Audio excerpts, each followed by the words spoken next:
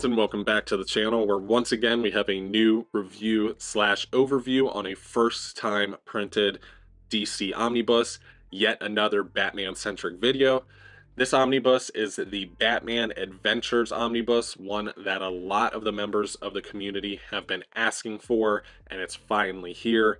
But before we jump into the details on the book, a quick reminder that if you are looking for this omnibus or any of the books that I feature on my channel, to use the channel sponsor organicpricebooks.com, use the discount code STAYNERDY for $2 off your order, or when ordering 3 or more books, you can use the code STAYNERDY, ship it together, to get 5% off that order. Also, for my manga lovers, I am a Right Stuff affiliate, so if you'd like to help support the channel when ordering manga from Right Stuff, you can go into the description down below and use my affiliate link. Both the link and the Organic Price Books code are great ways to help support the channel, and every little bit matters, so thank you for that. But now into the details on this particular DC Omnibus. This does have a cover price of $150, which is a standard DC Omnibus price that we are seeing them slap on pretty much all DC Omnibuses at this point. But this does have a page count of 1,200 pages, so it is a fairly thick book with a lot of content collected. But this is a very exciting omnibus for me to be going over with you guys, so let's go ahead and jump into it, take a look at the art, and talk a little bit about what exactly this omnibus is. Here we are, the Batman Adventures Omnibus, Kelly Puckett, Paul Dini, Bruce Timm, and Mike Parobeck. This is the cover that the omnibus actually has. This was the one that was solicited. I much rather this cover. Super happy with the design of this dust jacket. We can take a quick look at the spine. This is a very big book, so be careful, it is a brick. But the Batman Adventures Omnibus, this is probably my favorite spine in my collection now. And then on the back, you do have some Bruce Timm art. The legendary animated series comes to comics. A little deceiving, but we'll kind of go over why. But let's go ahead and get under this dust jacket and take a look at the board. We are under the dust jacket, taking a quick look at the inner flaps. I am Vengeance, I am the Knight, I am Batman, an iconic quote of Batman. Kelly Puckett, Paul Dini, Bruce Timm, and then Mike Parobeck, some of the creators that you're going to see in this omnibus. But let's stretch this baby out and take a look at the wraparound cover. Here we are with the beautiful wraparound cover, Bruce Timm artwork. You have Batman and all of his rogues gallery, and we have the amazing Batgirl making an appearance on this cover as well. But this is a absolutely awesome wraparound cover, but they did interrupt it with the spine again, or the title on the spine, but it's okay. Taking a quick look at the binding, we do have a beautiful eye. This is a big book, so definitely make sure you stretch that binding. All right, let's get right into the omnibus. So we do have an interesting end page here featuring all of the characters that you'd come to expect throughout this omnibus. Then we have the creators page with Kelly Puckett, Paul Dini, Bruce Timm on writing, Mike Parobeck, Bruce Timm, Ty Templeton on pencils. A very vast group of creators had a hand in this omnibus.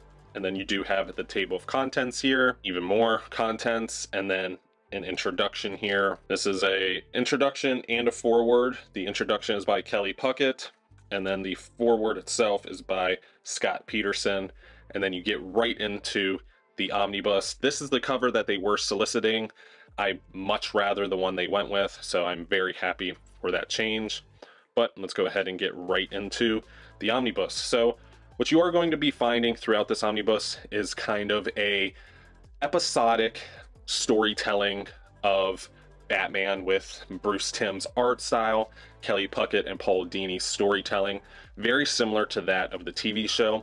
But one thing that a lot of people do kind of get confused with, or get confused about this omnibus, is that it is not an adaptions omnibus.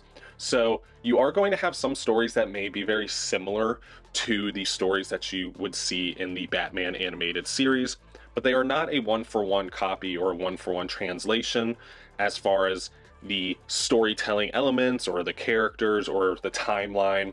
So it is not necessarily like the X-Men animated series, the Adaptions Omnibus, because you are going to be having fresh new takes interesting new stories taking place here.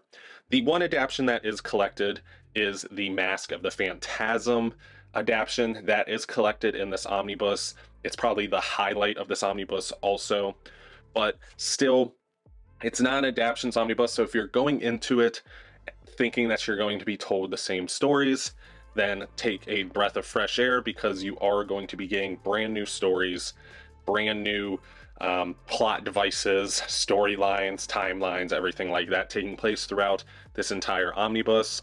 But this entire omnibus does kind of spread out the focus when it comes to not only the main characters as far as the heroes in the Bat family, but also when it pertains to the villains.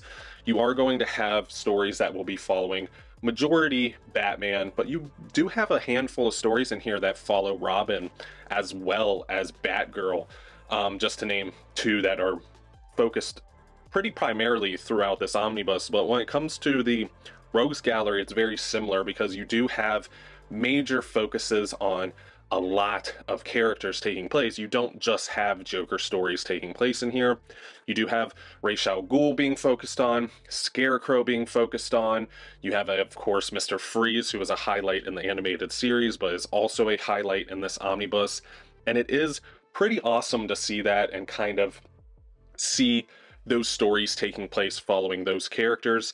And it is very similar to the show, where you have sometimes one-issue storylines, sometimes 2 to 3 issue storylines, but really there's not an overarching story that's taking place.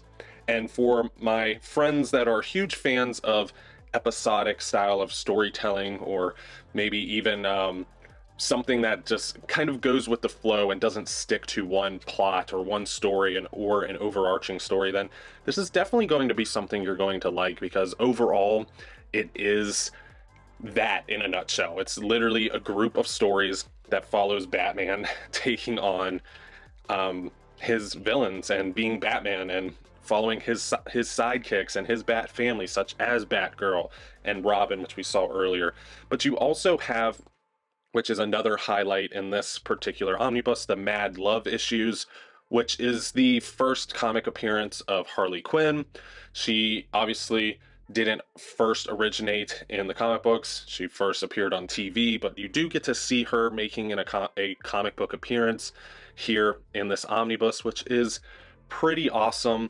I definitely highly recommend this to, obviously, fans of the TV show, because that's really what you're going to be getting here. Even though it's not an adaptations omnibus, it is very similar vibe, very similar aesthetic, because you still have Bruce Timm art. And even issues where Bruce Timm isn't doing the art, and maybe there's a fill-in artist or some superstar artist kind of taking over for an issue or two, you have them even changing and manipulating their own style to look like that of Bruce Timm's. So it's not a far reach to just say art is by Bruce Timm in this omnibus, because honestly, even the artists that aren't Bruce Timm, they make it look like Bruce Timm, so it might as well be Bruce Timm in my opinion. But it is a very interesting story, obviously, because you are getting that similar kind of animated world that you got from the TV show or from the cartoon, but explored in comic book format. And I think that does translate well to people that maybe aren't huge fans of cartoons or TV shows, or maybe just don't have the time or the attention span for a TV show like the Batman animated series, and much rather dive into an omnibus. This is just as good. I think it's directed towards the exact same audience, which the best way I can kind of describe the people that would like this is if you took some of the more laxed natured Batman stories, maybe some of the stories that took place in the Silver Age, or maybe early into the Bronze Age, but you also kind of injected it with the Adam West Batman feeling as well. I think that is the best way to kind of describe the essence of what this is and what this omnibus is and what these issues kind of feel like to read. Because you do have some issues that are fairly dark in nature, but not overly dark. You're not going to get the blood and gore and murder throughout this that you would kind of come to expect from more modernized Batman comics. but you do still have some dark elements being explored here. But you also have the massive sound dialogue popping up, like an Adam West Bing Bam popping up in the middle of the show as well. So it's a fairly interesting read, especially if you're more used to actual gritty, dark Batman comics, or more a fan of those gritty, dark Batman comics like myself. It is a interesting read to kind of dive into Batman with a completely different mindset and lens on, and kind of, I guess, enjoy a different adventure of sorts. I have said on my channel before that I am not a huge fan of episodic style of stories. I'd much rather larger plots that kind of lead to something. So while I did enjoy this because of nostalgia reasons, I definitely could find myself wanting a overarching plot and overarching story, but I kind of knew what I was going to be getting into once I purchased this omnibus. Some of the highlights, like I said, is going to be the Mask of the Phantasm, Mad Love. The Iceman issue is very good as well. I'd probably say about mid to the end of the omnibus is pretty solid material. Some of the earlier stuff is a little early, a little dated, maybe even a little kid-friendly for my taste at least, but still, I highly recommend anyone that is a fan of the TV show to 100% purchase this omnibus, because I'm sure you guys would have a blast going through brand new adventures with Batman the Caped Crusader, but not in the TV show format, which is pretty awesome. The extras are pretty interesting as well. You have a lot of awesome variant covers from artists that kind of make their art look like Bruce Timm's as well. So that's pretty cool, but you guys can check that out so you have a little bit of something to look forward to. But let's head back to the table for some closing thoughts. And welcome back, nerds and nerdettes. So like I said, this is definitely one that pretty much all of the community has been championing for and asking for, and it's finally here.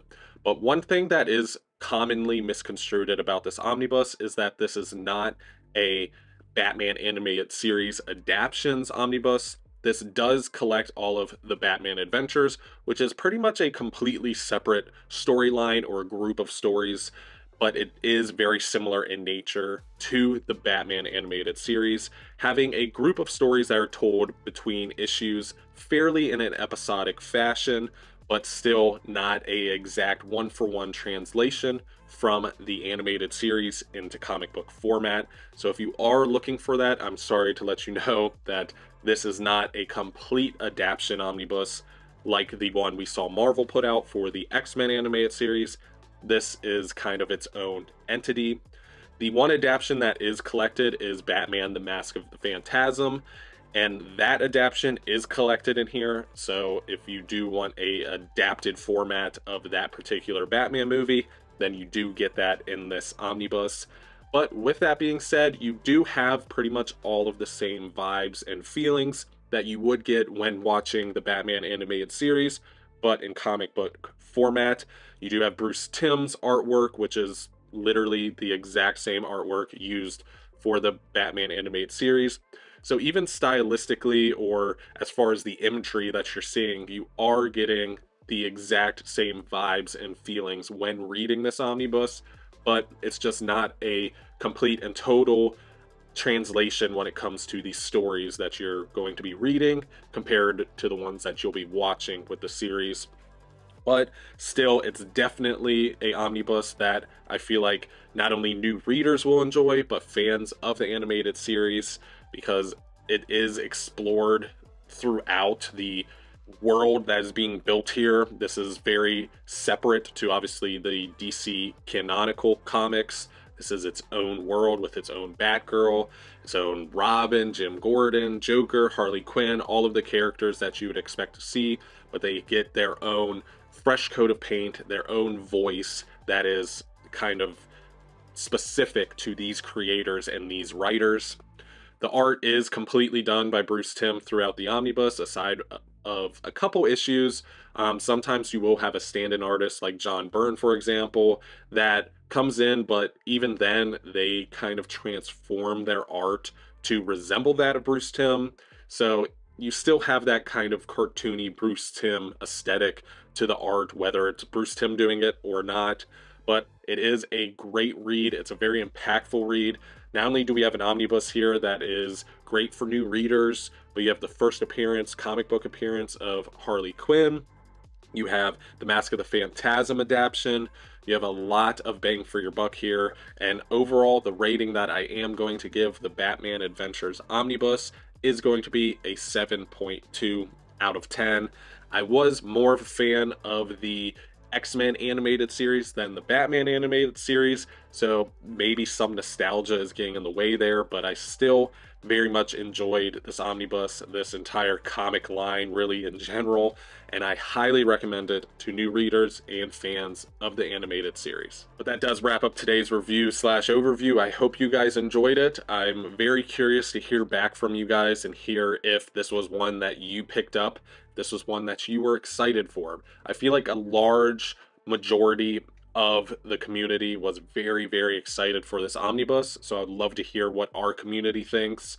I do feel like a lot of people think it's going to be a one-for-one adaptation from the TV show or the animated series, and may be bummed that it's not, but still, it's 100% worth reading, especially if you just like that vibe and style of the animated series, because that is definitely captured within. But let me know down below what you guys think. Also, if you are not a part of the Illuminati, hit that subscribe button to join the community.